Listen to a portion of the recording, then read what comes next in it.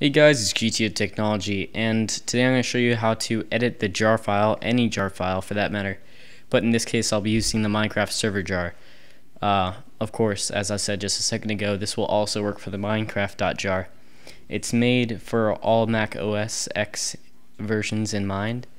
In this case, I'll be using Lion, which will cover the weird issue when you uncompress it. It gives you a CP something instead of a zip or a folder. So I'll be covering that, and also just how to edit the files and then repackage it. So let's go ahead and start off. Most tutorials will tell you to right click the jar and open it with the archive utility, but as you can see in Line, it creates this, and unfortunately when you double click that, it just returns the jar again. So obviously that's not going to work, and most people that make those videos leave the comments unanswered because either they don't care or they don't know the answer. So I'm going to go ahead and show you how we resolve this issue. All you gotta do is rename it from Minecraft server.jar or whatever your file is. Change .jar to .zip. Say use.zip. Double click it. And there you go. So right now I'm going to show you how to install modloader MP and Minecraft Forge into your server.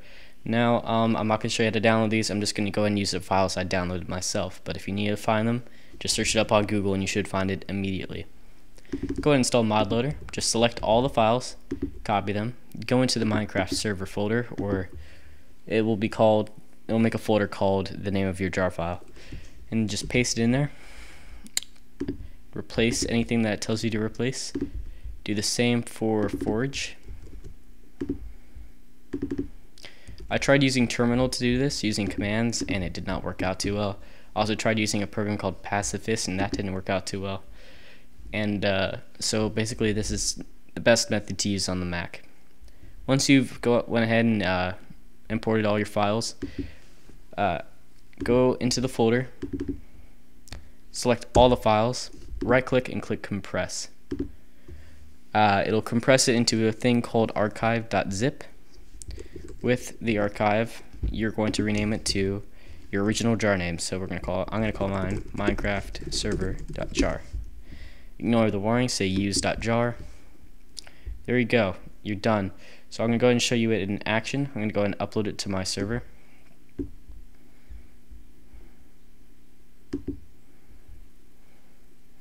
Alright. Now I'm going to restart my server.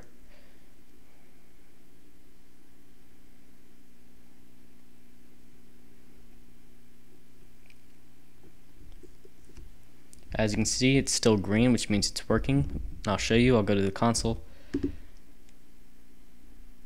And as you can see, it is running perfectly fine with modloader installed. To get the clean versions of your Minecraft.jars, you can update your Minecraft if you want the client version to the original form by deleting the Minecraft folder in your application support under library, under your main account. And to get the server, you just go to minecraft.net and you download it from the website. So that's it. If this helped, rate, comment, and subscribe. Even though you hear that in all the videos, I really appreciate it if you do subscribe, because as simple as this is, I did spend a few hours trying to find the best way to do it. And also it might have helped you with the issue with the line where it makes that CP weird archive file. Anyways, so if you want to check out my channel, I also have tutorials on how to make plugins using Bucket for your Minecraft server. Also some things on Xcode, which is how you make iPhone apps or Mac apps, and a few other coding tutorials. So you should check that out, and this wraps up this tutorial. Thanks for watching.